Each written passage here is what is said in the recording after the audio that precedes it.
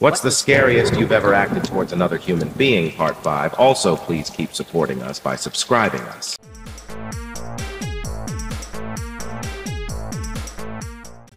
Account 1. When I was a senior in high school, my little brother was in 6th grade. During football season, he had to ride the bus home from school instead of riding with me because I had practice and my parents didn't want him hanging around the school waiting for me. One day I get home, and he is acting kind of strange, and I notice a red mark on his cheek. After some convincing, he tells me that some high school kid had hit him and was messing with him in general since the school year had started. He didn't know his name, so I told him to find out the next day. The next day, he tells me the kid's name. I have no idea. So I start asking some of the sophomores on the football team who he is. Well, word gets around the locker room what happened to my little brother. Now all the guys want a piece of the action. I don't want to hurt the kid, just scare him a lot. So, with a group of about 7, 8 football players behind me, I confront the kid, and in so many words tell him that if he ever even looks at my little brother again, I will end him. Word quickly spread. Everyone knew who my brother was and that you stayed away from him. Account 2. I was out running this summer and got hit by a car that blew a stop sign. I dove onto the hood and rolled off as he came to a stop. With no hesitation, I got up and kicked his grill in. I went to town on it. American history. Ex-curb stomped the shit out of it. He got out and asked if he should call an ambulance. I yelled, "Yeah, for you, motherfucker, you're going to need it." I looked over and I saw his wife and son in complete shock. I felt like a dick. I ran another 2 miles. I couldn't walk the next day. Account 3. I got into an argument with an acquaintance at a fair-sized gathering. His name was Alex, and he was with a friend. Don't remember his name. Call him Bill. I'm pretty quick-tempered, but I usually manage to keep myself under control. I threatened to choke him, he said. "You don't have the balls." Bill did this retarded grin and nod thing. Not a second after he had finished the sentence, I gripped his neck and choked him till he passed out. Account 4. Last night, an ex-girlfriend was over. She was going to stay over. Ended up getting mad and decided she wanted to leave. Said something and I got really angry. Opened up the door, pushed her out and slammed the door shut. This wasn't enough though. We had just bought a pizza, had maybe 3 slices. I grabbed it, opened up the door and threw it down the stairs. Still in the box, I guess it hit her. She started to cry and left. I sat on my bed, happy for a few seconds. "Now you're just as pissed as me," was all I could think. 5 seconds later, I felt awful. Walked downstairs, cleaned up the pizza sauce and dip all over the place and chucked out the pizza. Crazy bread was still good though. It was delicious. Account 5. I was once held at syringe point. The person simply walked up and held the syringe in my face and said, "Give me your wallet or I'll stab you." My reaction was both a moment of epic stupidity coupled with total badassery because I said to him, "You'd best kill me on the spot with that syringe. If you don't, I will wholesale fuck you up." I stepped back, then throw my wallet at him, and he dropped the syringe, so I reached out and grabbed him by his fringe and drove my knee into his face, which dropped him. Once I worked out he was breathing, I put him in the recovery position and walked away. I remember shaking for hours afterwards.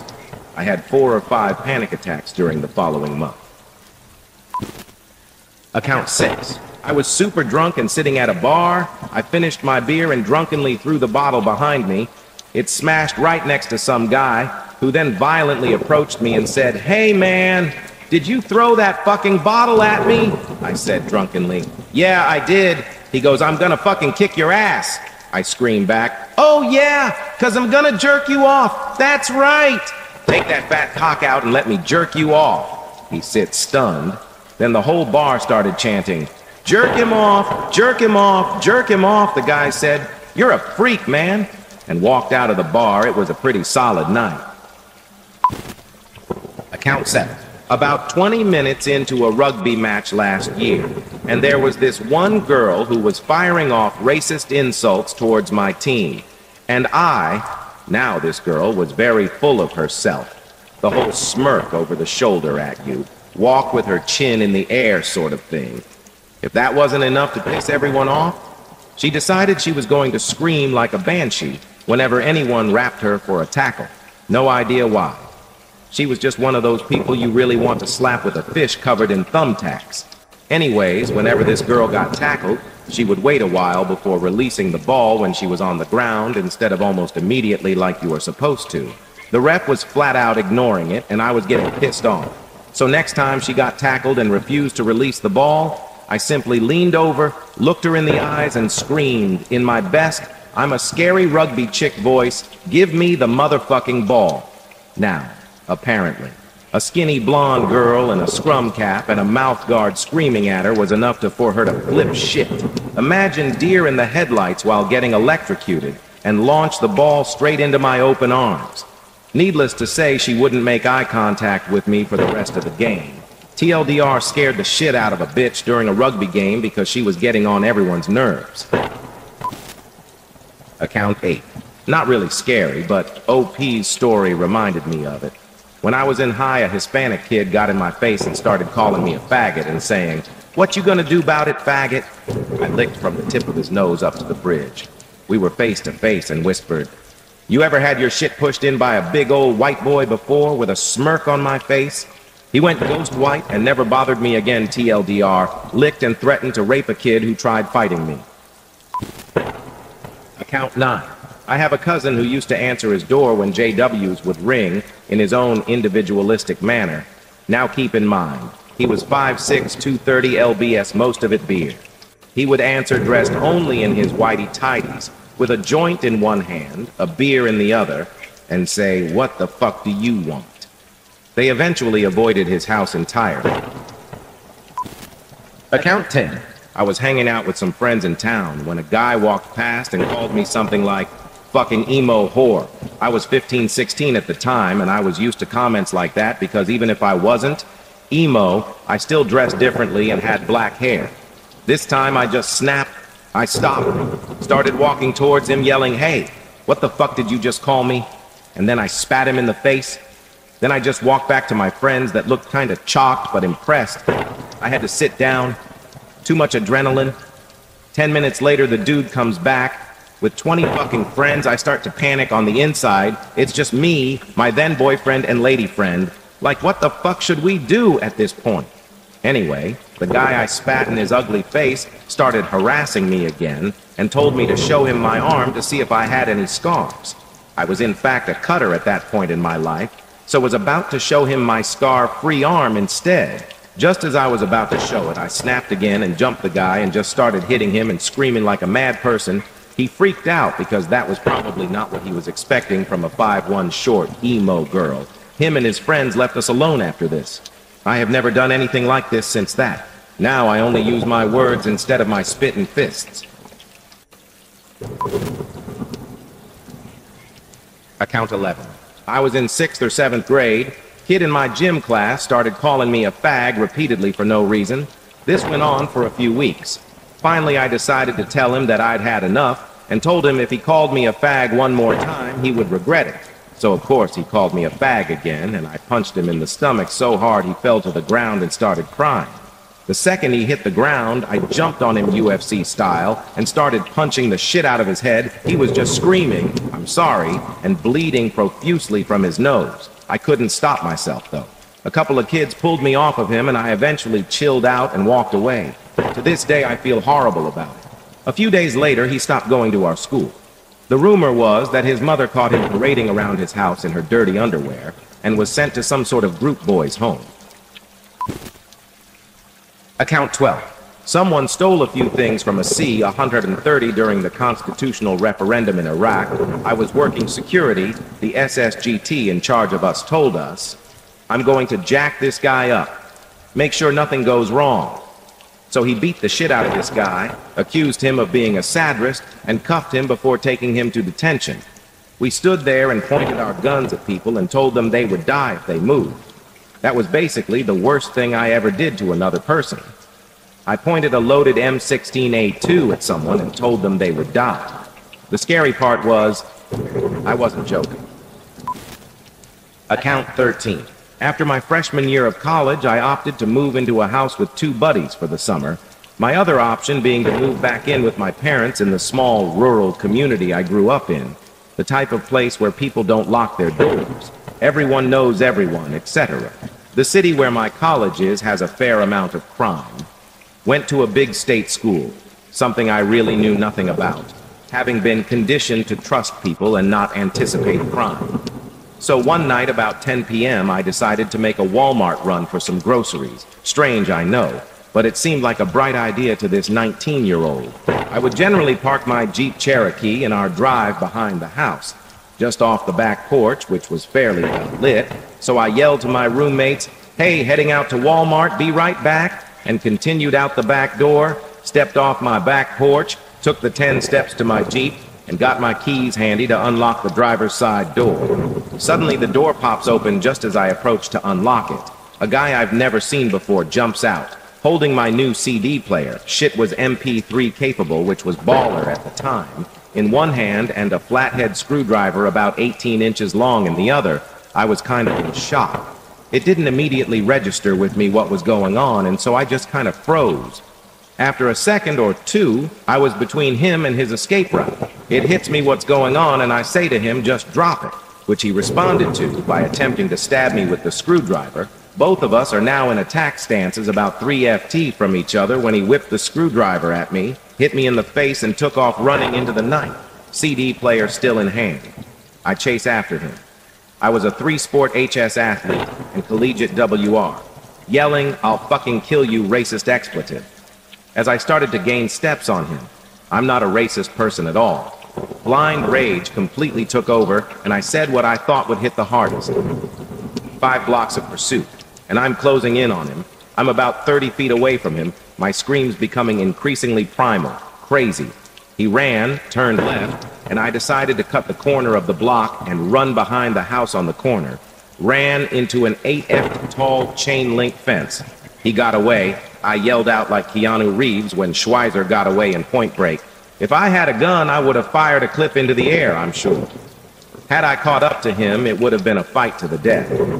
I turned back to go home and call the cops, exhausted, and realize I'm in the seediest, worst neighborhood I've ever seen. I'm missing a shoe, bleeding from my right cheek and still clutching my car keys. Called the cops, who brought dogs and traced my pursuit, trying to pick up his scent, but no luck. Got robbed, almost got stabbed. Went into a 6-block sprint of lunacy, spewing racism through the hood. Account 14.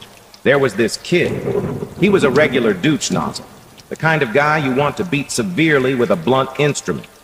He decides one day, "Hey, I'm going to go after this faggot." Me and his faggot boyfriend. My faggot boyfriend. My boyfriend's words, not mine. So in the park, we're sitting there, chilling and being ambiguously homosexual by holding hands on a motherfucking park bench. And he speeds in on his little "mommy and daddy bought this for me so I would shut the fuck up" before they chainsawed me to pieces and buried me next to the shed. Trick bike. He comes racing around a curve and tail whips my boyfriend's brand new mountain bike. We were 16. It was a big deal. Well, no sir, I thought. Not to fucking day. I chased his ass down on foot. He turned around to be all threatening. Now keep this in mind. I am trans, male to female, but I am not a weak woman. I work out. I'm a fighter. He's screaming in my face. I grab his handlebars and lift him and his little bike off the ground and slam him back down in a feat of pure rage-fueled adrenal fuckery, shutting him up. His fat fuck of a hillbilly inbred cousin decides, it's time to grab me. My boyfriend ends that plan fast with a swift punch to his already ugly nose. I stare him dead in the eye. Listen to me, lad. Ever touch me, my things, him or his things again, I will dismantle you. They will never find all of the pieces. I do what I want. Wrong answer. I was pissed. I was livid. I am lucky I didn't commit homicide and or be awarded a medal for a service to the human race. I flipped his twiggy ass off his bike, lifted it over my head and threw it 30 feet into a pond. He made a move towards me and I gave him a look my boyfriend later described as a glare that made my spine go cold and my heart skip a beat. You could literally see in your eyes that if he had made a move towards you, you were going to beat him to death and then perhaps eat his heart in front of his dying eyes. Please don't ever look at me like that. Pissing myself sounds unpleasant.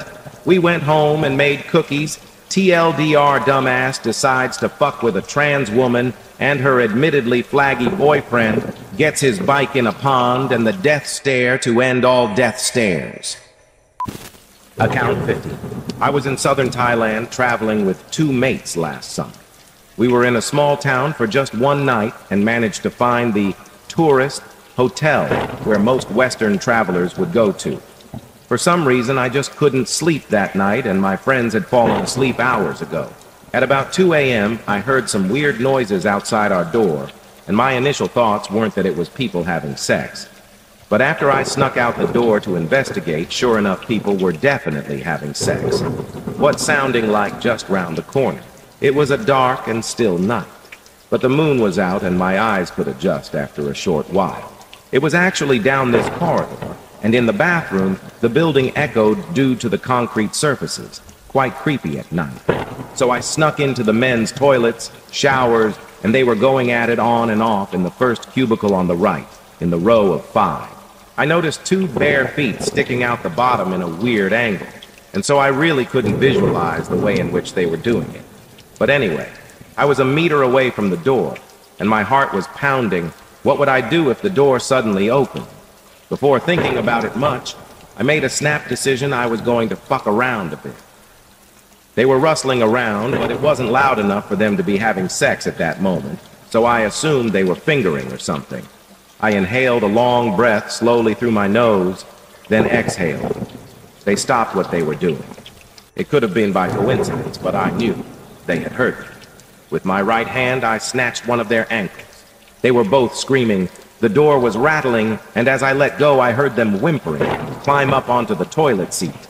I had even scared myself at how evil I was preying upon their fear.